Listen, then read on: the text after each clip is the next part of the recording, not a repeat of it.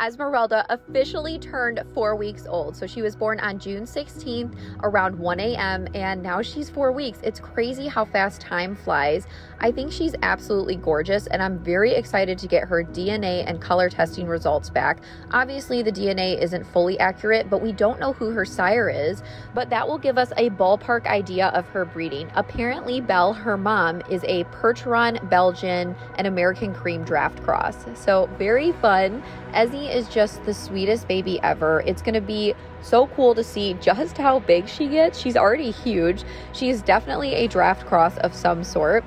But I'm so excited to see her grow up, even though it's sad because it's happening so fast. But I know she's going to be a phenomenal horse, and I cannot wait for our journey together. Plus, Belle will start training once Ezzy is weaned. So I'm looking forward to all the fun plans that we have for both Belle and Esmeralda.